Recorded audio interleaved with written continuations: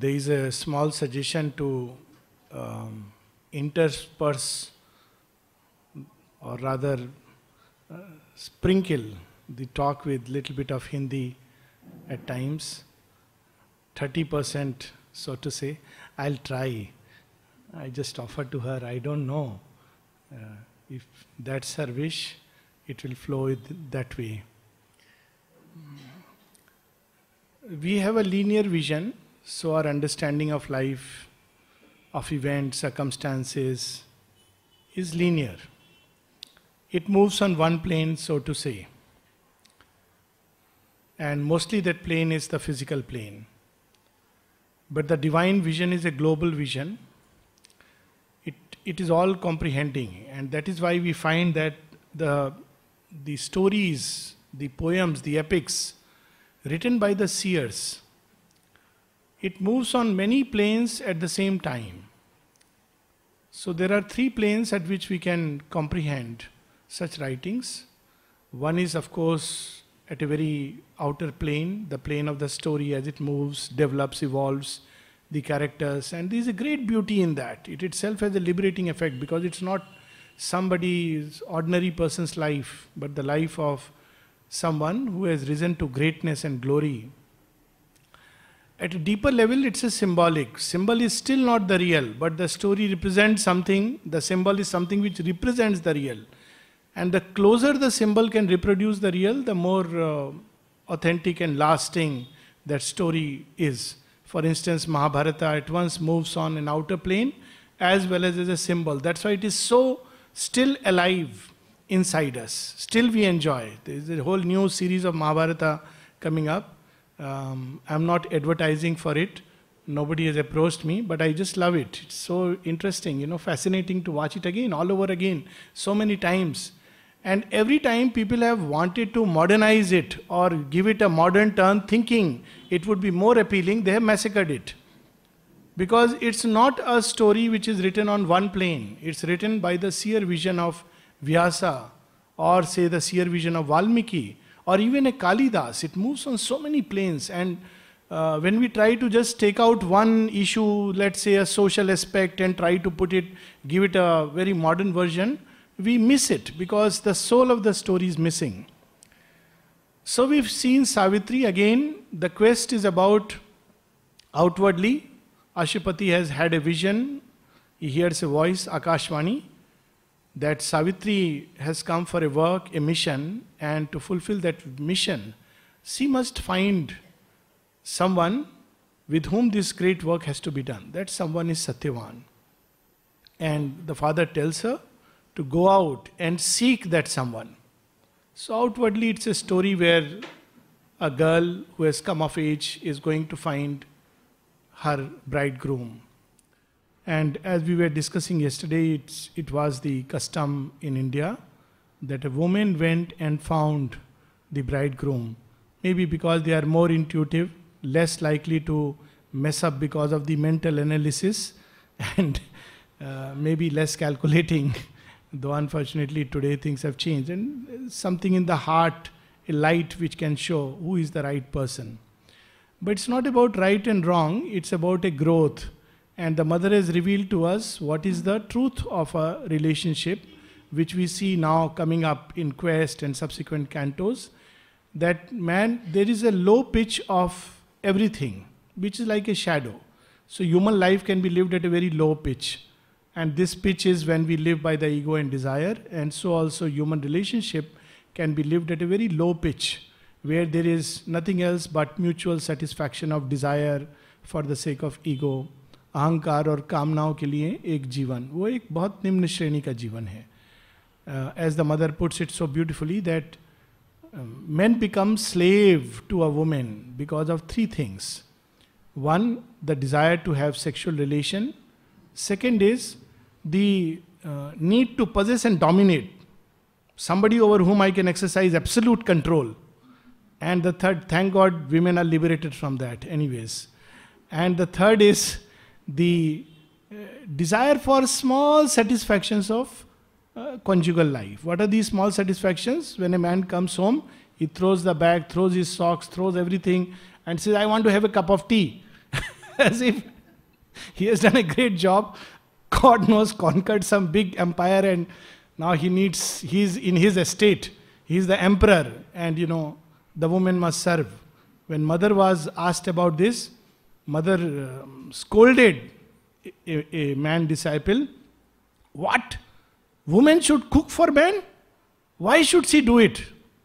She was not in favor of women cooking for men all their life. So that also is gone, fortunately, partly because of technology and partly because of necessity. So women are no more required to cook for men. So this frees human nature, and men become ready for a higher pitch of relationship.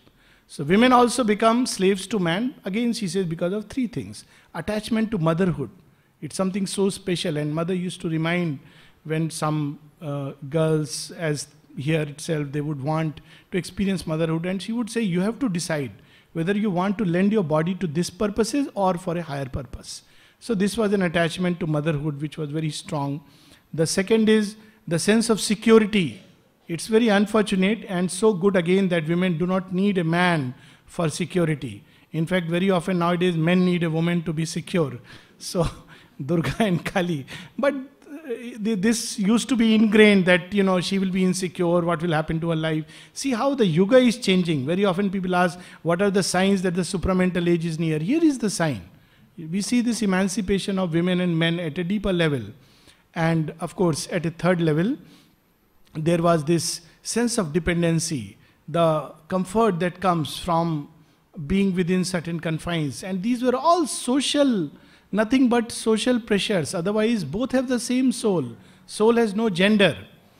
And it's only in nature that the differentiation of the masculine and the feminine is there. In the soul itself, there is no gender.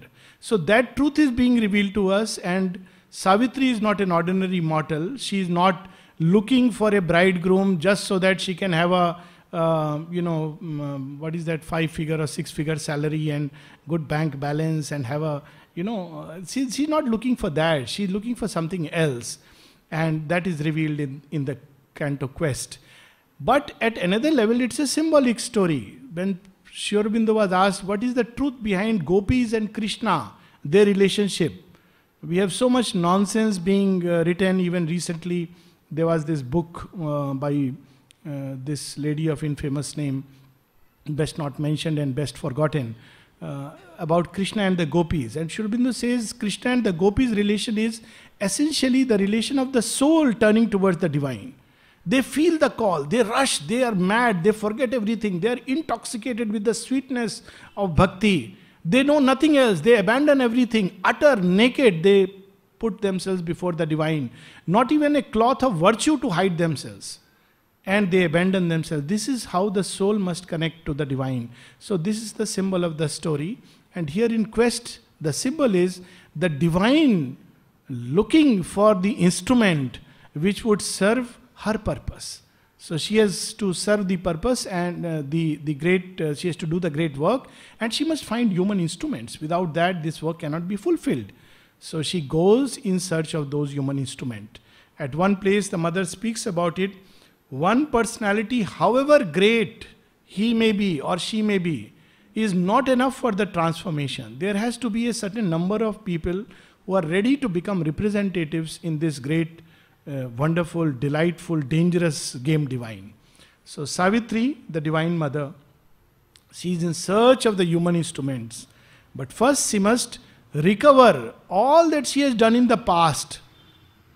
In each journey of the divine, humanity progresses up to a point and certain things happen. Then those forces which are unleashed are left in earth nature as a quivering trace, as a memory.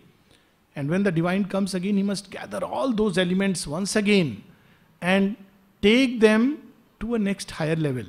It is symbolized in the story of Rama and Krishna. Before we start further, कहानी का ये थोड़ा slow करने से better है, but what to do? So the story is that Rama, when he conquers Ravana, so Ravana has, so many widows are there, and as is the custom, they say, we want to marry you. Rama says, I cannot do it. I have come to establish Sattva. So, no, but you have to do it. You have conquered. Now we are without a king, without anyone to support us. You have to marry us. So Rama says, in this life I cannot do it, but I'll do it in my next avatar. Actually, outwardly it looks okay, Krishna had 16,000 wives, but it's not at all. There were energies which were suddenly released after the slaying of the Asura. And these energies came to Rama literally that what do? We were tied to the Asura. Is there a way out for us? And obviously Rama, the Sattvic avatar, at the level of the Sattvic illumined mind, it's not possible to find a resolution. So he must come back as Krishna, take these energies again into himself, those Asuric energies which are left upon earth, and take them up to the next level through his next incarnation. So that's what we are reading. The world way is open before Savitri. Page 377. How beautiful one-liner. The world is a mask of the divine. And as we go through the world, there is a divine action which works upon us. Unknowing. That's why people, by the time they have white hairs, they grow wise. At least they are supposed to grow wise. If they don't grow wise till they have white hair, then they grow bald. And then they grow wise. Because wisdom comes, even if we don't seek it. That's the beauty of life. संसार की यात्रा में ही ज्ञान आता है, आप सीख करो या ना करो.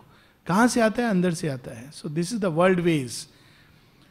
At first a strangeness of new brilliant scenes peopled her mind and kept her body's gaze. But as she moved across the changing earth, a deeper consciousness welled up in her. So as she moves, she experiences who she really is. This was happening from very beginning, but as she moves through these different lands, meets different people, she experiences things very differently. So mother says, once a lot of people had come and they were dining together, and she was very young. And she was sitting, and suddenly she started experiencing totally a different state of consciousness. And she felt amused that people are dressed in suit and tie and they are sitting stiffly and very well behaved, very well mannered. So mother felt amused. People used to feel this is a custom, this is very nice. And she started laughing almost uncontrollably. And her mother didn't understand obviously that what has happened to my daughter, because normally mother describes herself as a very shy nature. Till almost 20, she would hardly speak. First time she speaks almost a full lecture is when she is with Abdul Baha, who asked her to speak. So she was shy-natured. Suddenly my daughter is laughing at the dinner table. This is not good manners. So later on she asked her that you seem to be behaving very strangely. I think you need a doctor who should give you pills. Actually her mother felt that she is losing her mind. Whereas actually she was rediscovering her mind. She was rediscovering her greater self. So at this deeper consciousness which begins to experience life very differently. And what does she discover? A citizen of many scenes and climes. Each soil and country, it had made its home. It took all clans and peoples for her own, till the whole destiny of mankind was hers. This is how the divine is. When in one of our notes, 1912, and I have a suspicion, may or may not be true, that this note she must have written around the same time when Abdul Baha wanted her to speak, because she used to go regularly for his meetings because she found them interesting. So he may have thought, I don't know, he may have thought that she is fond of my teachings and she is taken to this sect. So one day when he was sick, he asked her to speak. She said, I am not interested in anything of your sect. So why are you asking me to speak? So it was amazing that she used to attend those meetings, but she was not interested in those. She said, I don't believe in these doctrines. So he said, doesn't matter, you speak. So she says, I used to go because he was a very genuine and sincere person. He sought the divine with great sincerity and great simplicity. That she admired. So She writes in one of her notes, I do not belong to any civilization, nation, race, or society, but to the divine. I obey no master, no rule, no social convention, no law, except the divine. Since the beginning of the earth, I have been a servant of the God and spoken always in His name. And I will continue to do so. But to speak in the name of a doctrine is impossible. Then she says, the eternal transcendence forbids me. She cannot speak in the name of a doctrine, a sect, because she belongs to no nation can claim her. And that's why at one point, even about her books, the mother says at one place, what is all this that you want me to claim that these are my books? I don't believe in these things. When people asked her for copyright issues, she says, I don't believe in these things. I don't believe in legal documents. It was a big difficulty when Government of India asked which nationality, and many of us have read that passage. Then she says, well, if they insist on asking and want to put something, write Indian, because her soul is Indian. But she doesn't belong to no nation, no civilization can appropriate her. These unfamiliar spaces on her way were known and neighbors to a sense within. Landscapes recurred like lost, forgotten fields. Cities and rivers and plains her vision claimed, like slow, recurring memories in front. These are real experiences of the mother. So many of them. Imagine the divine in previous lives, what she has not gone through. As Marie Antoinette, she has gone through the guillotine. Can we ever imagine? As another, she doesn't even remember the name, she doesn't speak the name. She says, I went to Italy and they were showing a place, and then there was a canal flowing down, and suddenly the whole scene changed and she saw everybody gathered there in King Louis XIV's dress. And then she remembered a scene where this was a prison, and when the next man changed, in charge of the prison, he felt threatened by the previous in charge son. He thought he will take over. And so he planned to kill him. Whereas his own daughter loved this boy. So she wants to save him. And when the father came to know of this plan, he strangled his own daughter and threw her into the canal. Who was that daughter? A previous incarnation of the Divine Mother. Can we imagine this? Some of our incarnations, there are movies made, and even this famous Shakespeare's Love's Labour Lost is based on one of her previous experiences. So she has experienced, suddenly these things would come rushing and she would identify. When someone was going to the Himalayas, he says, oh, I have seen myself in a vision 2 years ago, lying in one of the caves in the Himalaya, petrified by the springs. It was just as in ancient Egypt, they used to experiment with body consciousness, and therefore they used to mummify so that the central consciousness can remain intact. It was the first occult experiment at physical transformation. They really believed that one day the king will come alive. It was a belief that if we can keep the body preserved for a sufficiently long period of time, one day they will come alive. Now, of course, we may not understand it in that way. In India, similar experiments were done. They are not documented in this way. And the mother says they used to keep the body in the Himalayas. That's why they used to keep themselves in the caves. और वहाँ पर जो springs हैं, जो natural healing minerals हैं, उसके पास body को रखते थे, जिससे ये शरीर एक लंबे समय तक cellular concentration remains. And she says, till now that body is preserved, 1,000 years back. So she has experienced all these things, and she was gathering all this to take it to the next level. So though they appeared unfamiliar, yet they were familiar, like a deja vu. Then we have beautiful lines. The stars at night were her past's brilliant friends. How beautiful to imagine. The stars have watched over all of us through millenniums.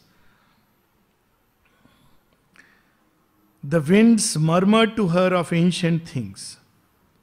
and she met nameless comrades loved by her once. So they were all aspects of herself. And that the avatar gathers within herself.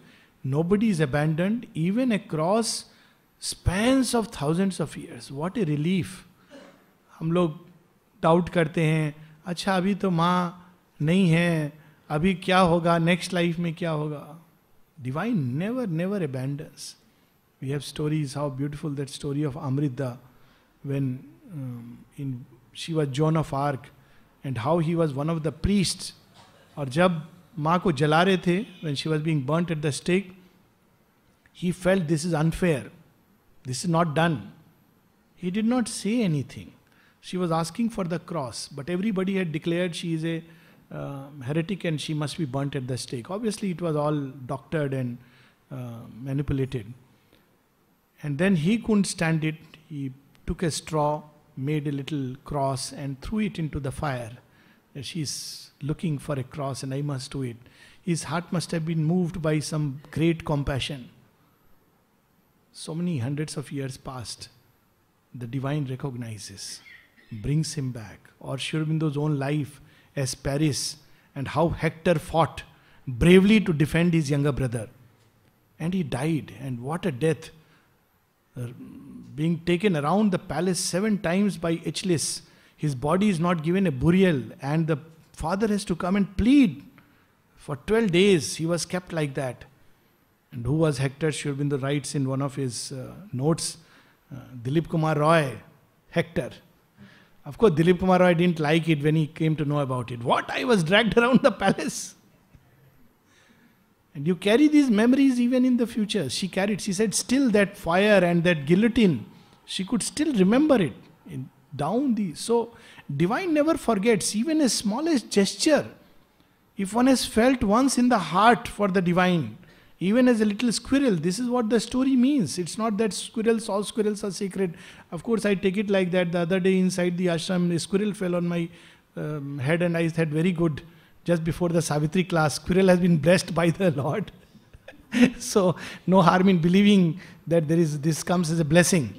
But the point is that however small our feeling for the Lord, He notices it.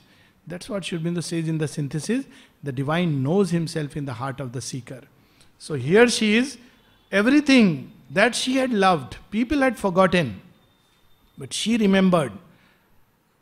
Another story of a little boy, American boy, who came 2.5, 3 years old. And he is a very naughty boy, and suddenly she saw him and the memory came back. What was the memory? She heard a sentence, Amenhotep. And then there is a sentence, I've forgotten. It's just one sentence. And I remembered that I was his mother and he was Amenhotep in that life. So Amenhotep, we know Amenhotep IV, he was remarkable Pharaoh. If I'm not mistaken, maybe the last one. After that, Tutankhamun and everything was gone.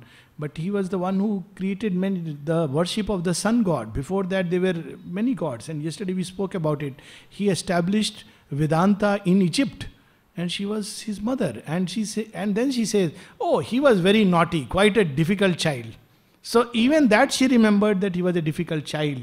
So this is how she gathered them back. All was a part of old forgotten selves. Vaguely or with a flash of sudden hints, her acts recalled a line of bygone power. Even her motion's purpose was not new.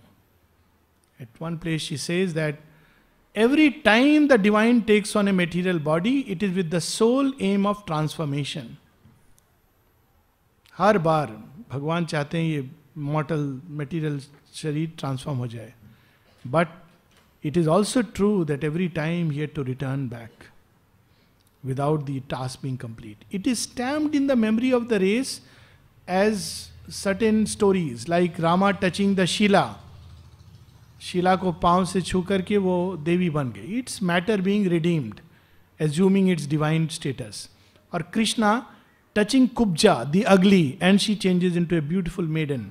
So these stories are there stamped in the memory of the race that the divine comes basically to transform matter. But it has not been achieved. So Even the purpose of her motion was not new. Traveler to a prefigured high event now unrolls the scroll of destiny.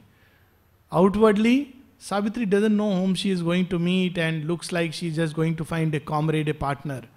But everything has been decided, foreseen, prefigured. And it's not an ordinary event, it's a high event. She seemed to her remembering witness soul to trace again a journey often made. So this is not the first time that the Divine Mother is born on earth and seeking for her Lord. We have in our myths and legends so many stories, particularly in the stories of Shiva, how lives after lives they come, assuming different forms. And sometimes it is the Lord who becomes ignorant, helpless, weak, and must find that power. And at other times, he is discovered, he is in his transcendent self. And the Divine Mother becomes ordinary human, mortal, tries to please him. It's the story of the soul and nature at one level, and the story of the Lord and his Shakti. They must come together again and again. But every time the world forces deny it. So even though her purpose, motion of her purpose is not new, probably for the first time this event may take place. With Rama and Sita, they came together, they separated. They came together, they separated. With Krishna, Radha never came together. And that's why when Mother finally came to Pondicherry in 1920, she said a concrete sign of the victory over adverse forces. They don't want this to happen, because if they come together, it's a great power. It's nature doing full circle and returning back to the Lord. In Chinese, it's the dragon eating touching the tail. A guidance turned the dumb revolving wheels. These lines are wonderful. And I had the great fortune of opening these lines when I was rather forced to buy a car. So, and just read something from Savitri. So when I opened, these lines came. And though they relate to the inner life, but they suited so well to the situation. A guidance turned the dumb revolving wheels. So we think we are the driver in the seat. And then there is a driver at the seat, there is a backseat drivers. And there are many drivers simultaneously. Sri Aurobindo will reveal to us. But who is the real driver? The divine charioteer. A guidance turned the dumb revolving wheels, and in the eager body of their speed, the dim-masked, hooded Godheads rode who move. Assigned to man immutably from his birth, receivers of the inner and outer law, at once the agents of his spirit's will and witnesses and executors of his fate. Deep occult truths. We are never alone. A whole lot of beings around us. Depending upon where we stand in the evolution, that is the nature of these beings. And they move with us. And they help or hinder. And we call them. And the spirit goes through that experience. They also fulfill a purpose. We read about that much earlier in Book 1, Canto 9 or 10, where these beings who are fulfilling, Sri Aurobindo says, tools of the unknown, and they weave for us the fate. So sometimes they will put a bandage over the eye and one meets an accident. Most of the time we are driven by such beings because we are full of desires, excitement, restless, angry, even when we are driving. That is the big Rakshasas made in that park. I don't know whether he's still there or not. For a long time I haven't been. No more there, gone. So that was a being who used to create accidents. So who would make us feel, oh, go faster, faster, faster. And then suddenly one is very confident and he puts a blinder. So that's that's a low kind of guidance. But there is another kind of guidance. Forces that help, and even when something is going to happen which is adverse, they come and stop you. And we have that classic experience which is described in both Mother and Sri Aurobindo's life. Sri Aurobindo's life when he was in Baroda and suddenly the chariot, those wheels, it was about to crash that carriage, and suddenly he saw a great luminous being come out and hold the reins, and he has immortalized it in his poem, The Godhead. And a great accident, tragedy would have been averted. So that is also there, like Udarda, a whole train accident, how the mother would stop, because there is a kind of guidance which goes. So there are all kinds of forces and beings. In mother's life, when she slipped and fell, and she suddenly experienced somebody carrying her and placing her softly on the ground. So we are never alone, and even as Savitri is going, chance accidents, meetings, everything, there is a purpose in that. Inexorably faithful to their task, they hold his nature's sequence in their guard, carrying the unbroken thread old lives have spun. So these beings are there with us and waiting for their moment. Attendants on his destiny's measured walk, leading to joys he has won and pains he has called. Even in his casual steps they intervene.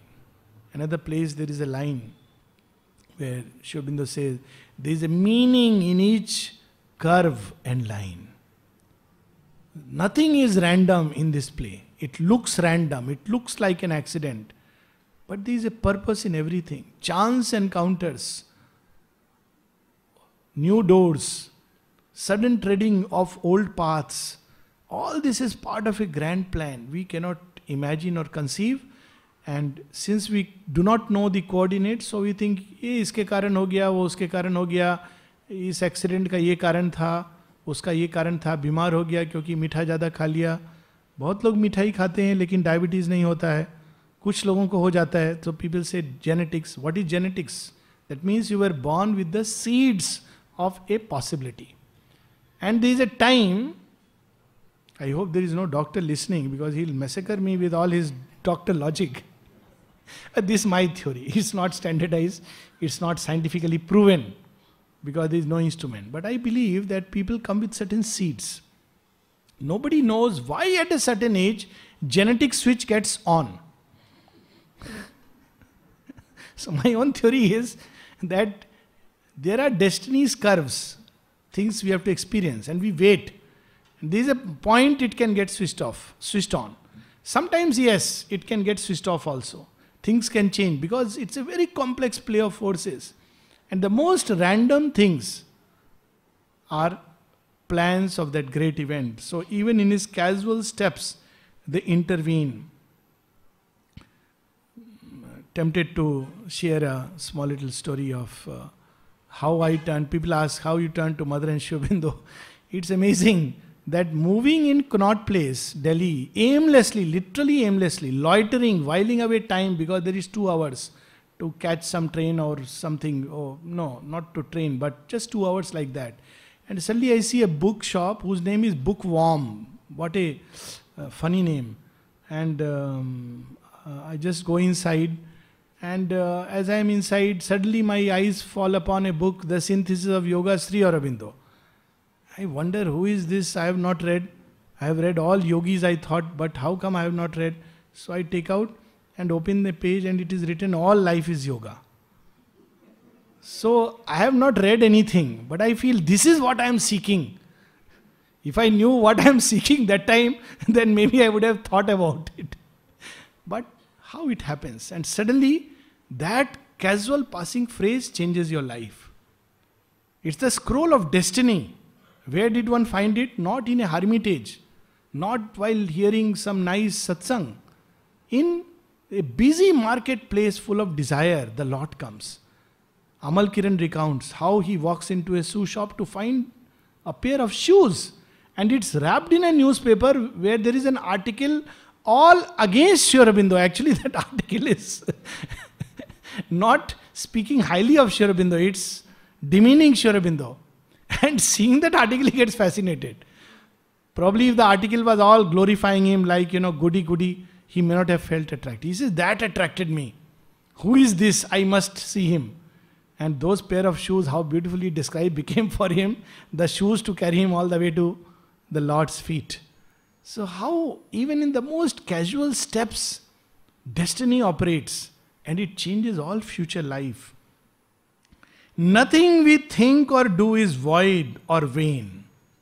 So karma is not just about action, but thoughts, feelings, everything. Each is an energy loosed and holds its course. Of course, we need not get frightened. Most of these thoughts, feelings are so casual, they come like effervescent bubbles and they just dissolve. But something which is very strong, insistent, like a tendency in the nature, is there. It may not get fulfilled in this life, but it must come back. It will come back. It seeks resolution. It is a part of our own nature, and we cannot completely cut it off for the fullness of the realization. The shadowy keepers of our deathless past have made our fate the child of our own acts. And from the furrows labored by our will, we reap the fruit of our forgotten deeds. So bad. We can't blame God. But we should rejoice, because Sri Aurobindo says our destiny is written in double terms.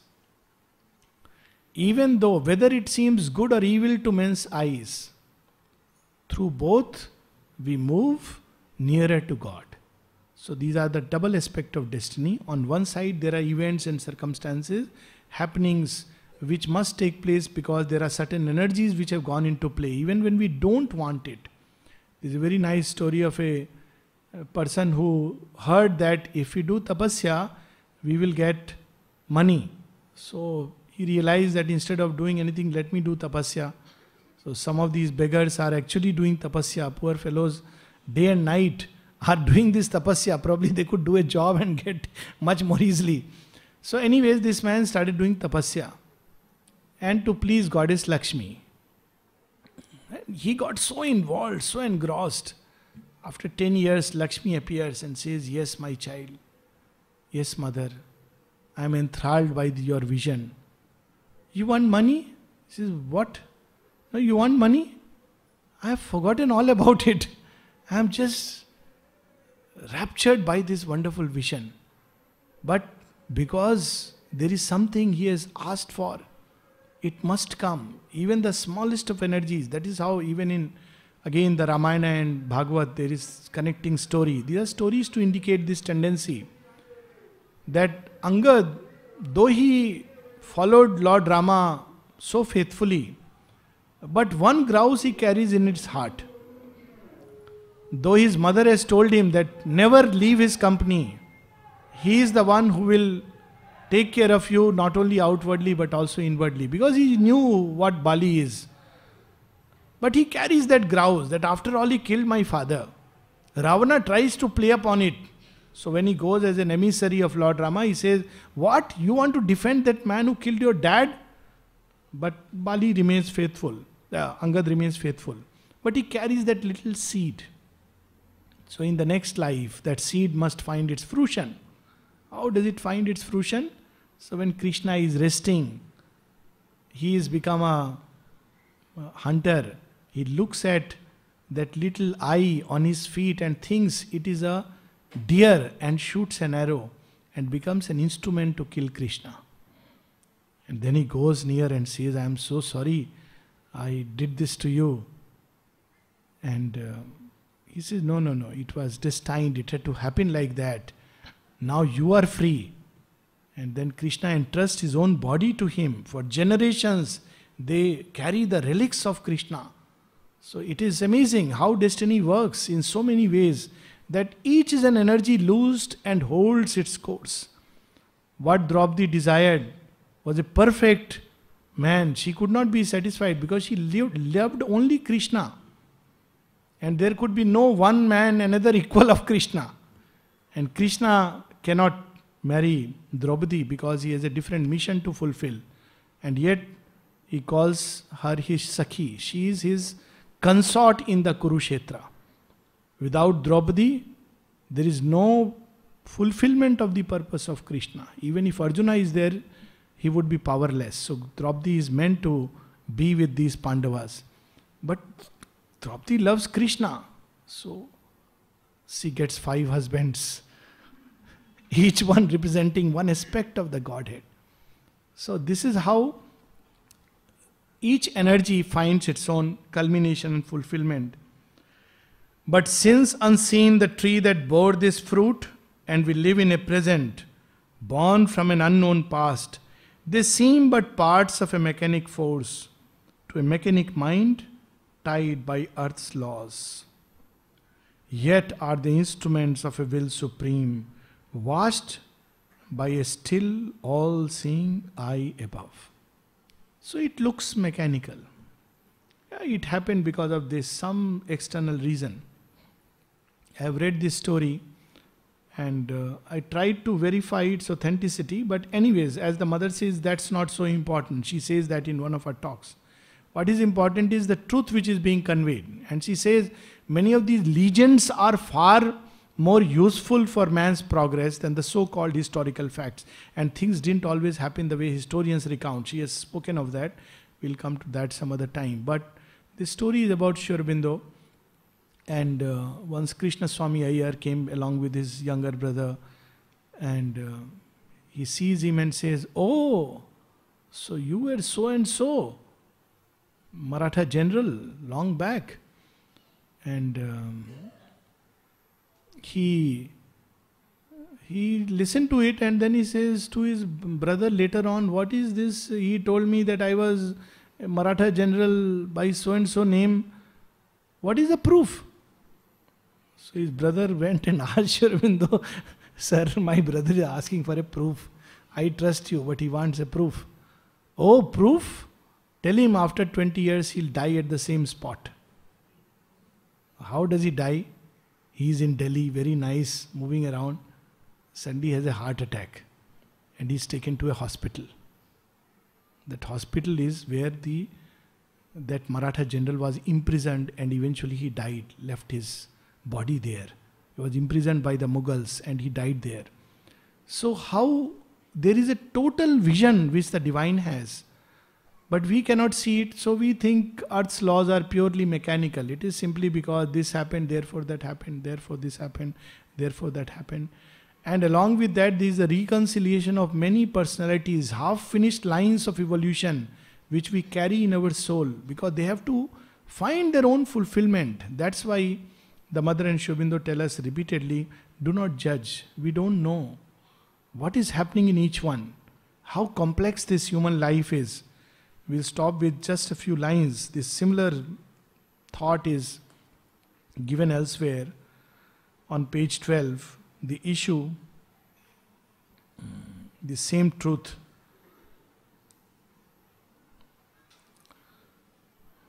For only the unborn spirit's timeless power, page 12, can lift the yoke imposed by birth in time. Only the self that builds this figure of self can raise the fixed, interminable line that joins these changing names, these numberless lives, these new oblivious personalities, and keeps still lurking in our conscious acts the trail of old forgotten thoughts and deeds. Disown the legacy of our buried selves. So they are there buried inside. They wait for their hour. All these unfinished curves of evolution. In one life, we walk a certain type of evolutionary journey and it stops. In another life, we take it in different way. All these stopped, and then in Aurobindo's yoga, it is put on a fast forward track, accelerated mode.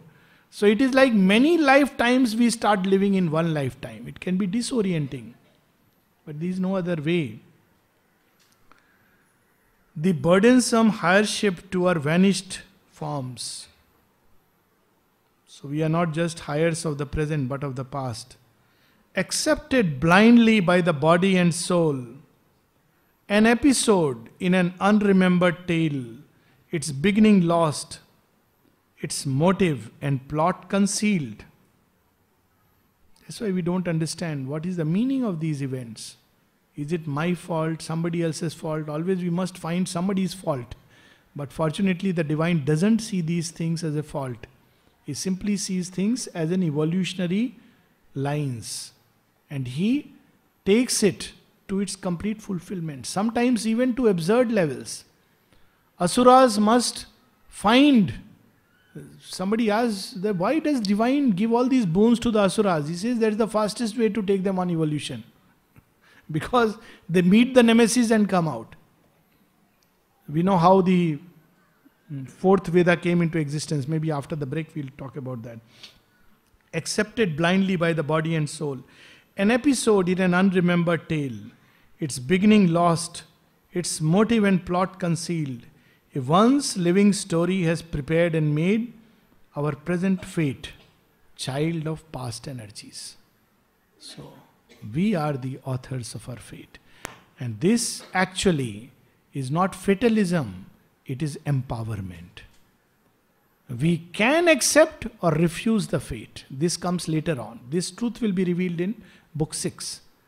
Fate will present things. Somebody asked Sri Aurobindo, if everything is determined like that, then what is the role of human beings? He says, consent. One word, consent. And even the divine accepts it. Someone asked him during the evening talks, I think it was Dr. Manilal, Sir, why you have to undergo this fracture? Prarabdha karma or what? Sri Aurobindo says, maybe. But how can it be, sir? How can you have any prarabdha karma? He says, how do you know? It's amazing what the Lord takes upon himself. For the Lord, the entire creation is a prarabdha karma that he doesn't reveal. Because creation is an act of God. And every problem and difficulty of creation is his karma. That's the secret in Gita. In one line it is revealed. It says, Visarga. Its creation is his karma. So the burden of creation and all its past issues, problems, difficulties are the karma of the Lord. It's the cosmic karma that he carries and travels. So of course the divine Lord, our master, Sri Aurobindo, he is very humble. So he stopped baffling Manilal's mind. What did he mean by saying that my karma? He didn't say that I am carrying the karma of the whole creation. Because creation is my act and I must take that karma on my head and fulfill it. So we'll stop here for 10 minutes and come back and continue the law of karma.